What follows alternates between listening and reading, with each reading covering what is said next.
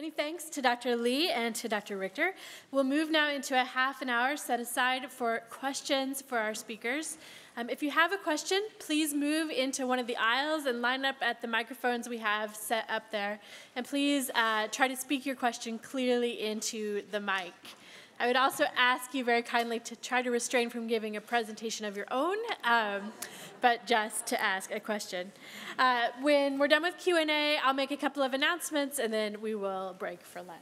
So, if you want to be the first questioner, head for one of those mics.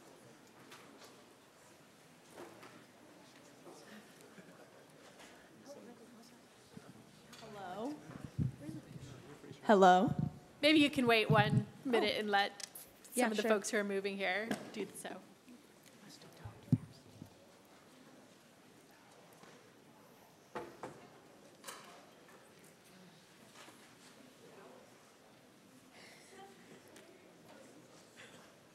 Please, go ahead. Okay.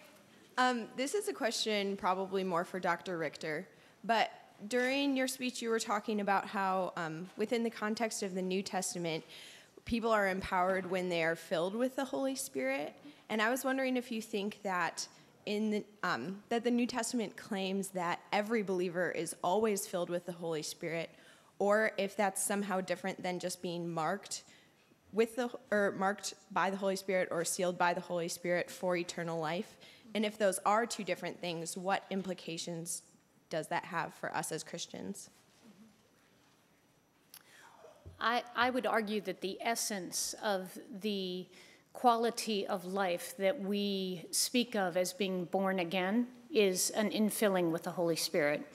I will defer to my actual theology colleague on this, but my understanding of New Testament theology is that the Holy Spirit must regenerate, does regenerate, and is the hallmark of what it means to be a Christian and to be a member of the new kingdom and the new lineage that is Jesus' lineage. However, there is the additional reality of empowerment for activity. And of course, historically, there's a great debate on this. And the great debate has much to do with our Pentecostal brethren. And when empowerment to serve occurs, I would say that the New Testament claims empowerment to serve is the norm. It is regular. It is the nature of the church. And that empowerment both is birthed in the regeneration moment, but there are also secondary experiences that come along. Secondary experiences of calling, transformation, deliverance, unique moments at which the Spirit chooses to act and you're the instrument he has chosen to act through. So I think my answer would be both and.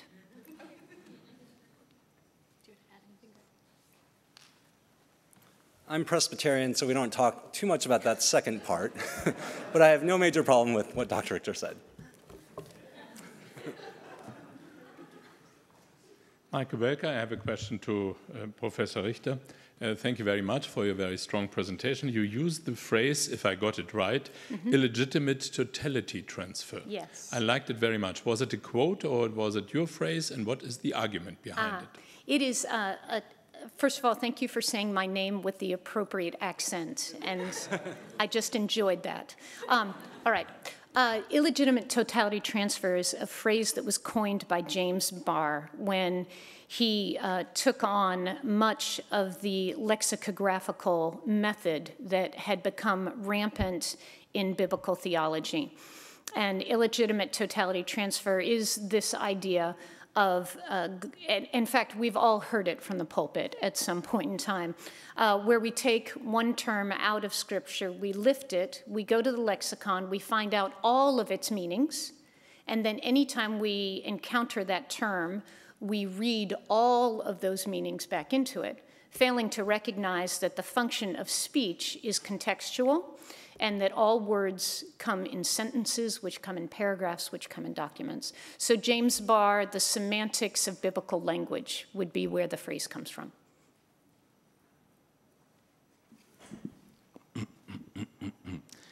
Here's my question.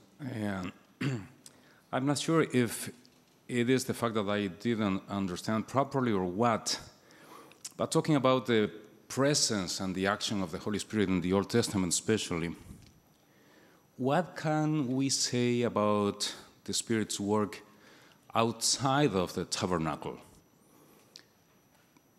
Outside of the what? I'm sorry? Tabernacle. Tabernacle, yes. Is that it? All right. Enough. Well, I think in the review of the prophets, the judges, the kings, we saw a great deal of activity outside the tabernacle. And that activity is specifically identified as empowerment.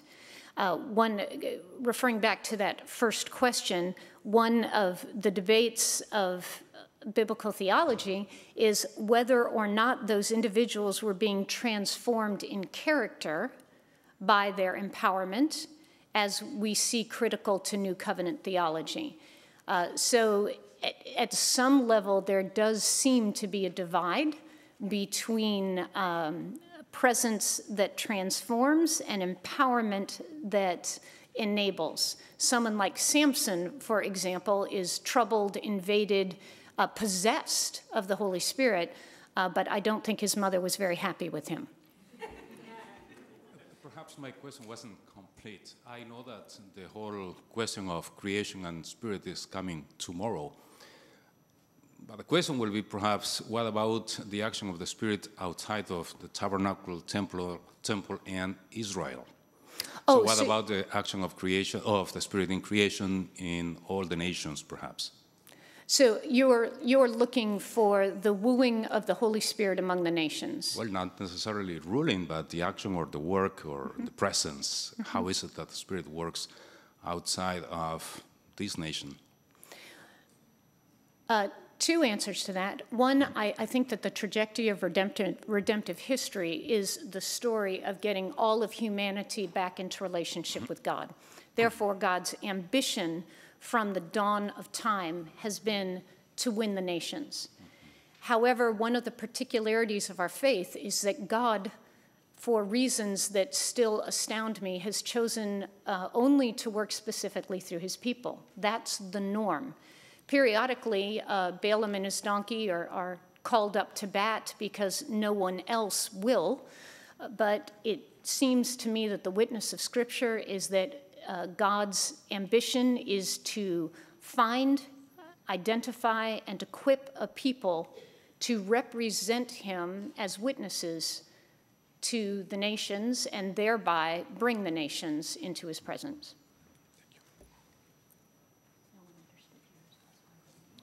My question is for Dr. Lee, specifically about Basil saying there's one divine will.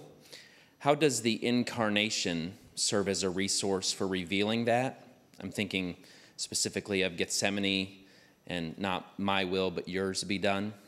Do they speak to the incarnation specifically on the one divine will? Yeah, so this is sort of a couple of centuries later, but eventually there will be a debate over whether or not there is one will in the Son or two in Jesus Christ in the Incarnation. And the affirmation was that when you're seeing something in Gethsemane, you are seeing a human will that's a function of the human nature wrestling with the divine will, which is indexed to the divine nature. And so the hypostatic union of Christ, where he's one person, but both human and divine, this is a Chalcedonian formulation, so it's a 5th century formulation forward, legitimates two wills. So you really cannot read the Gospels and see that, Jesus is sort of praying to the Father or that he's wrestling with the Father's will and so forth, and project that into the Trinity itself, because that's to confuse the economic Trinity, the immanent. It's to say that what's going on in Jesus in the Incarnation can be sort of directly projected back into the Son's eternal relation to the Father. So that would be something that, that would be sort of a category distinction of the one will of God, being initiated in the Father, proceeding through the Son, coming to completion in the Spirit, versus the human will that Jesus adopts in the humanity. This question is for Dr. Richter. I recognize you had to move at an incredible blistering pace through all the history of scriptures and the Holy Spirit, but you point out something that's just interesting to me, and I wondered if you could comment on it.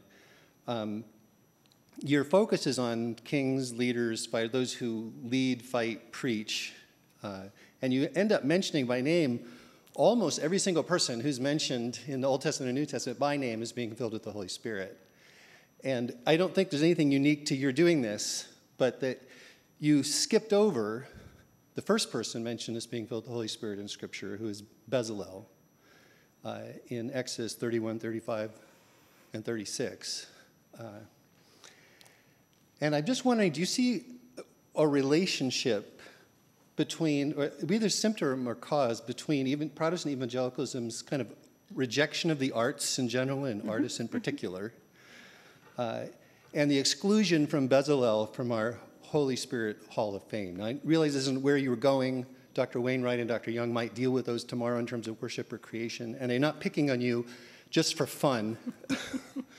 At ETS 2 years ago, I went around and just, an unscientific survey, asked every single one of the greatest biblical and theological scholars in our midst, who was Bezalel? And they scored less than 50% that they could answer that question. And I'm on a 5-year missionary journey teaching at Bethel and ministering among Christians and artists in Hollywood. And this sense of rejection from the church, especially the evangelical churches they were birthed in, is pretty deep. And I wonder if it's not rooted in our pneumatology. So I guess that's kind of my question. Why'd you leave Bezalel out? And is that a symptom or a cause of something going on in our relationship with artists? Well, let me say that Bezalel is actually in the printed version of my presentation. Touche. And I have actually published on Bezalel.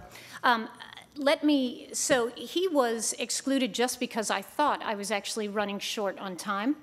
And he and his colleague, these are the fellows who are filled, and I don't think they're the first characters. I think Moses is spoken of as filled before they are. Actually, not with Ruach Elohim. As a matter of fact, the only person mentioned that way is Joseph, but that's Pharaoh's description of him. Okay. So it goes right from Genesis 1-2. First mention of Ruach, the next one is Bezalel. So it's pretty important. I will trust you on that. Although I'm going to pull up my Bible works when I get back to my office.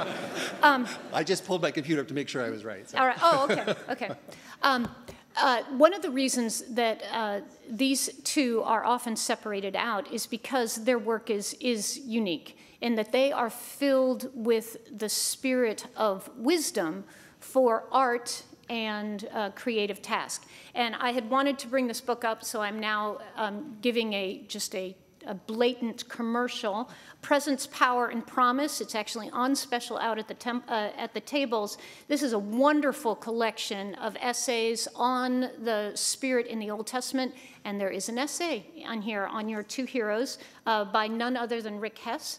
And one of his points is that Bezalel and, I can never say his name, Oholiab, are empowered due to, I did make this statement, they already have a certain skill set that is augmented by the Holy Spirit, and their skill set is for art and carving and decoration, and they are the ones who make the tabernacle the amazingly visual, impactful place that it is, and yet the Holy Spirit comes upon them to make that above and beyond what their own skills as artists are able to accomplish. Hess makes the argument that one of the reasons that they needed the empowerment of the Holy Spirit is they're not just making any building, they're making the tabernacle. And I love that. I think that's very powerful. So back to the sense of estrangement of the artistic world, I think one source of that, a major source of that, is the aniconic theology of the Old Testament. You shall not make an image, but we have traditionally mistranslated image over and over and over again, and this is why we all need to get PhDs in the ancient Near Eastern literature of the Hebrew Bible. The word image is not simply image. It is Salmu in the Akkadian. It is Tselem in the Hebrew. It is an idol. And if you were any one of Israel's neighbors and you heard the word Tselem, you would not hear artwork. You would hear animated incarnation of a deity. that's what you would hear. And the Ten Commandments command not that artwork is forbidden, but that making animated incarnations of other deities is forbidden, because Yahweh has already made his Tselem, and it is you.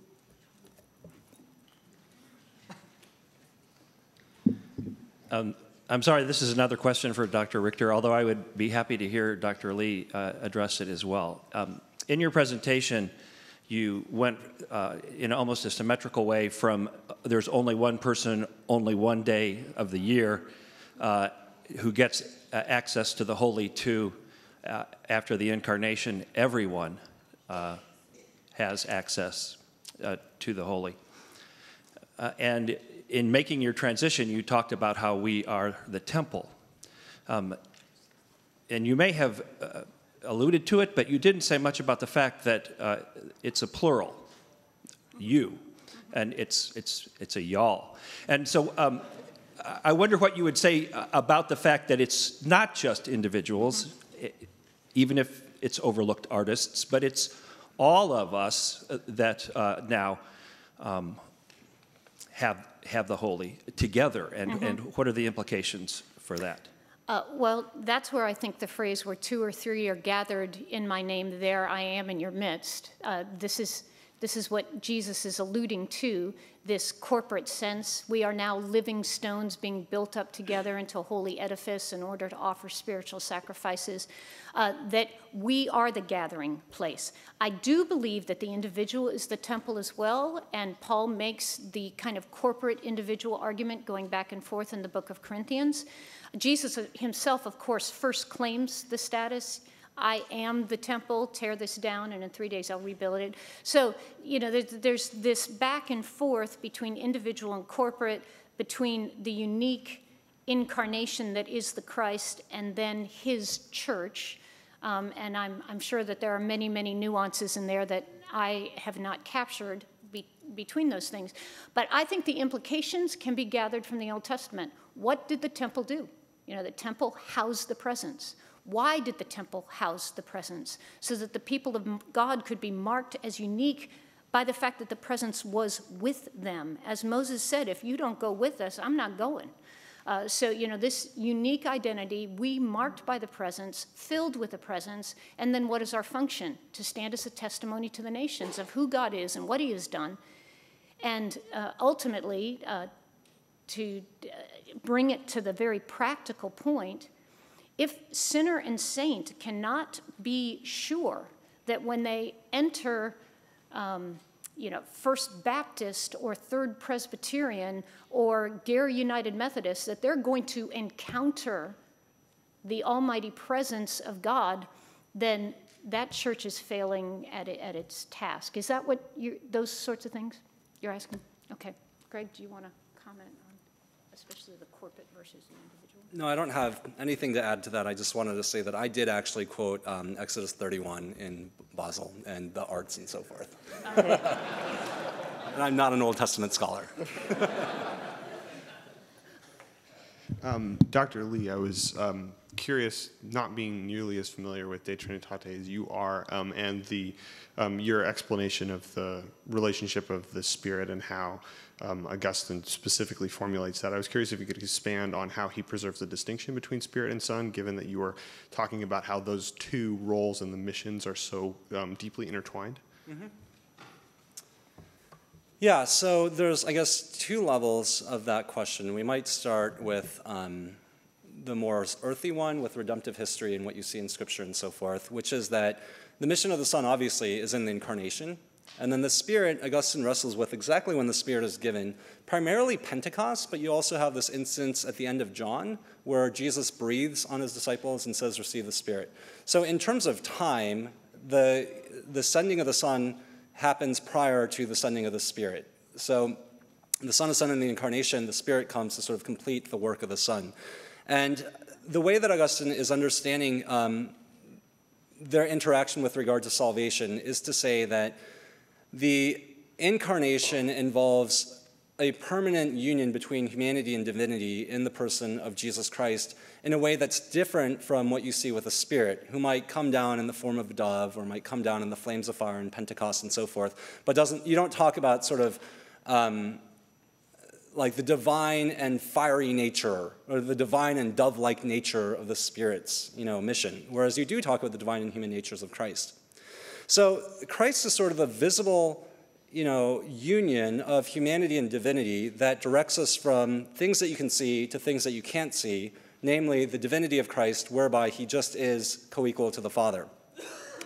And then the question, whereas the Spirit is the one who sort of enables you to perceive that as you respond positively to the example of humility in Christ, as you see what Christ has done for us, this bridge of sorts, this mediator between God and humanity, the Spirit is the one who sort of liberates you internally to receive Christ's sending. So in that sense, the Spirit is sort of internally doing the same sort of thing that the external work of Christ was intended to do. Then the other level of the question is sort of, well, what does this mean in terms of the Spirit's relation to the Son before the creation of the world, before time and space and anything like that? And that's an issue which I alluded to at the beginning of my paper and also at the end, where if you say that the Son is begotten of the Father eternally and the Spirit proceeds eternally from the Father, then basically what you're saying is that there's some relation of unity, dependence, identity between the Son and the Father, which we'd call eternally begetting. So the Son comes from the Father in such a way that the Son is identical to the Father, but this doesn't happen in time. It's not like the Father exists, and then after a little while, the Son comes to exist. Procession seems to mean sort of the same thing. And so what's the difference between the Son and the Spirit? And in the 4th century, in quite a variety of really important figures, they really wrestle with this question. You'll see in Gregory of Nazianzus, what exactly is eternal begetting? It's a mystery. What exactly is a procession of the Spirit? It's a mystery. And he just sort of leaves both at that, but says they're both different. What Augustine is trying to do is give you a little bit more conceptual work to play around with, to say that the sort of rock, image, will picture gives the Spirit a kind of unique role in the Trinity that's outside of time and space, that indicates that the Spirit in some way comes from the Father and the Son without being identical to the Son. So you sort of begin with the idea that the Son is sent in time in the Incarnation, the Spirit is sent in time in Pentecost primarily, to sort of apply the work of the Son, and then you sort of reason back and say, if the Son comes from the Father eternally, and the Spirit comes from the Spirit is sent by the Father and the Son in time, you can project that back into the eternal God, and then how exactly you distinguish between the Spirit and the Son, and then you have the sort of rock, image, will example that we used. Actually, I think you pretty much answered the question I was going to ask. But I often hear contemporary defenders of the filioque clause saying things like, well, the Spirit illuminates the Father and the Son, or the Spirit is the bond of the Father and the Son. Mm-hmm. And it just seems that's talking more about what the Spirit does and less about the Father and the Son, the Spirit proceeding from the Father and the Son. So I was just wondering if you would have if you think Augustine, I think you're saying, by the way you just answered that, Augustine is making a very kind of a clear distinction between the two in his defense. Do you mean between the Son and the Spirit, or between? In terms of the language of procession and origination, saying that the Spirit, originates, proceeds from both the Father and the Son, mm-hmm. I think is very different, and this is what I would like you to comment on, than saying that the Spirit illuminates the Father and the Son, or the Spirit is the bond of the Father and the Son, which is often what I hear defending the filioque clause, especially in a lot of contemporary theology. Because I think the problem with the language that I think is confusing is the origination and the procession mm-hmm. language. So. Yeah, it's definitely a mystery that both sides, East and West, really wrestle with. And at the end of 450 pages of Augustine's De Trinitate says, there's been this basic issue that I haven't really been able to figure out through my whole text, which is what's the difference between the Son being begotten of the Father and the Spirit's procession? I mean, he says, I really don't get this myself, and this is just the best effort that I'm going to give you. And so, yeah, this is a problem that vexes early Christian interpretation. In terms of illumination, I take Basil to be talking more about God's activity in time, where he's saying that the Spirit helps us to perceive the Son, who's the image of the Father. So that's sort of a different kind of thing than the bond of love between the Father and the Son. Augustine does hold to, he is sort of an important source of the filioque clause, and he does hold very strongly and distinctively that the Spirit is a bond of love between the Father and the Son. And the way that he understands it is that sort of what we were talking about before, that the Spirit is the way that he sort of talks about the filioque clause, or the basic idea, is that the Father is the source of all divinity, which is something that the East really wants to stress. And then the Father has given it to the Son that the Spirit can proceed from the Son in addition to the Father. So there is a kind of primacy on the Father. The Spirit doesn't proceed from the Father and the Son in the same way. He proceeds sort of derivatively from the Son, but primarily from the Father. And then the best sort of human example that he can do, that he can produce to sort of explain that, is to sort of talk about the Spirit as this desire or this will or this love. And he's drawing there on scriptural language that particularly identifies the Spirit with love. So hopefully that's helpful. Sorry if it's still confusing. In the two very good papers, I heard two different things potentially going on and what's happening behind Old Testament theophany. And I just wondered if Dr. Lee, maybe to start, or the two of you like to interact on what Augustine is saying is happening there when we see God's presence in the Old Testament and what we heard in our Old Testament paper. Yeah, so Augustine has an interesting view, which is that the Old Testament theophanies are the work of angels. He really wants to create a kind of distinction between the sendings of the Son and the Spirit and what you see in the Old Testament, because he wants to say that there really is a difference between the Old and New Testaments, in that in the New Testament the Son is sent for the first time in a really decisively redemptive way. And so that means that he wants to sort of downplay the degree to which, and by the way, there's people before him who do identify the Old Testament theophany as basically with the second person of the Trinity, with the pre-incarnate Christ. And Augustine is not making that move. And he's drawing on that, for that position on Scripture itself, where in Genesis 22, for instance, it's the angel of the Lord who tells Abraham not to sacrifice Isaac. Or it says that the law is delivered through angels. That's something that you see in Galatians. Or in Hebrews 1 and 2, there's this contrast set forth between angels and the Son. You know, to what angel did he ever say, you will be my son and I will be your father? Well, then in Hebrews 2 at the beginning, that's chapter 1 of Hebrews. Chapter 2, the first 4 verses, it says that the law was, mediated through angels, and how much more must we be careful if we violate this covenant of the Son? So he does want to distinguish between the Old Testament theophanies and what you see with the revelation of the Son in the Incarnation. And he's drawing upon a wide range of scriptural evidence in both Old and New Testaments to advance that claim.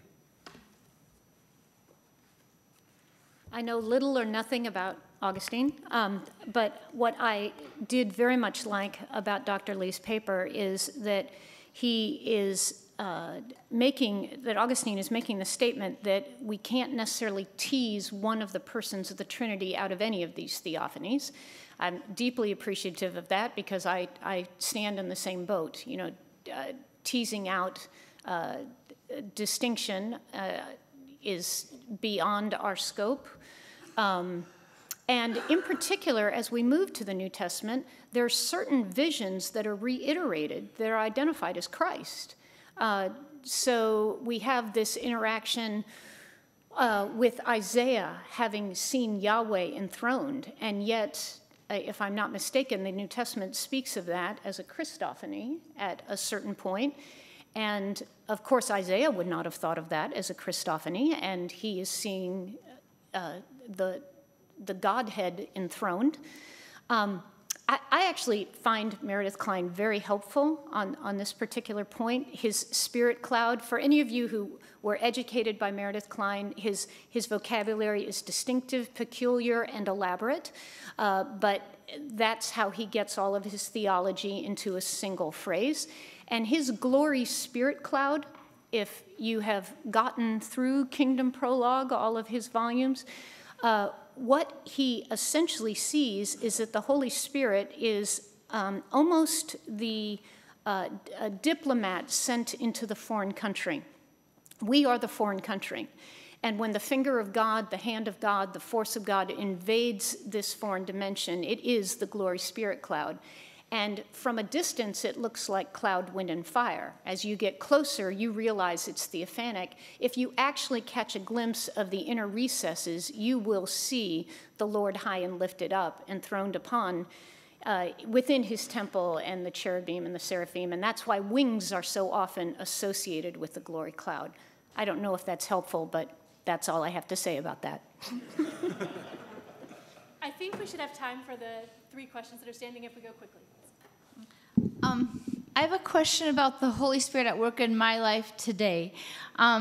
Years ago, I read the little volume called "They Found the Secret" by J. Raymond Edmond. I think I'm pronouncing his name wrong. He used to be the president here at Wheaton College, and it was a series of essays originally appeared in Christianity Today, and it was about people who were missionaries or they had full-time work in ministry, and how they were kind of floundering and burning out and trying to do the work on their own. And then they had the infilling of the Holy Spirit, and then their mission work flourished in their work. But I thought that when I became a Christian, I would have the Holy Spirit indwelling with me then. And they were already Christians. So what happened? I don't understand what went on in that. In their life, in their ministry. Didn't they have the Holy Spirit when they first became a Christian? And then what happened so that then their ministry took off? And explain that. I'll give you the opportunity to give a Pentecostal answer if you want. I'm waiting for my Presbyterian colleague to give his answer. I'll give the simpler answer, and then she'll complicate it with like the second thing.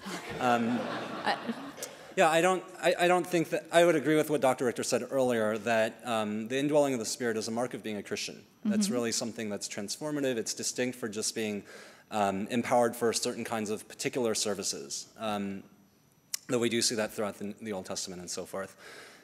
That said, I don't think that the sort of living presence of the Spirit is necessarily felt in the same way at every moment of the Christian life, and that it's possible to go through ups and downs and moments of serious discouragement, either through external forms of suffering or sort of internal issues that you're wrestling with, or sin issues that make the Spirit sort of less palpably felt, to use sort of physical language.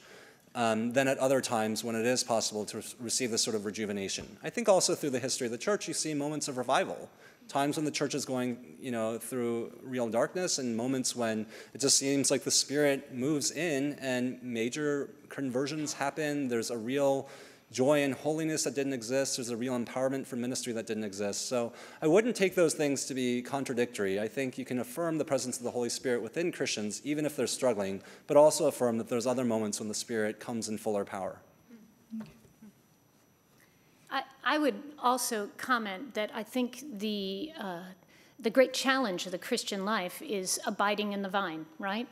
And regardless of what your views on secondary works of grace might be, the challenge to abide in the vine and actually be an instrument for God in building his kingdom, as opposed to that good, solid Protestant work ethic that if I just pedal faster, the kingdom will come. That's a great challenge, I think, to all of us. So now to move beyond that reality, which I would think is part of our salvation, our soteriological experience, the Wesleyan tradition, which starts certainly with John Wesley and then moves on through the holiness revivals into the Church of God, the Assemblies of God, the Pentecostal movement, would claim that secondary works of grace are indeed normative for 21st century Christians. And they were normative in the first century, and they should be normative now, where there would be debate within the church about that. a standard Wesleyan position is that there are secondary works of grace that empower and transform, and that they would interpret those missionaries as having come to one of those junctures where the Holy Spirit says, I want to push you further up and further in, to quote C.S. Lewis, and empower you further, transform you further. Some would call this entire sanctification. Some would call it the baptism of the Holy Spirit. But ultimately, it results in a believer who is more surrendered to the work of the Holy Spirit. Some of our brethren would interpret that as transformative of character. Others would push, like the Assemblies of God, much more towards strict empowerment. There are people here who need to get healed. I'm going to use you as that instrument, and the Holy Spirit is going to speak and work through you. So I would anticipate that would be the diagnosis of what happened with those missionaries. Okay, thank you. And we are at time, so apologies to the two folks waiting.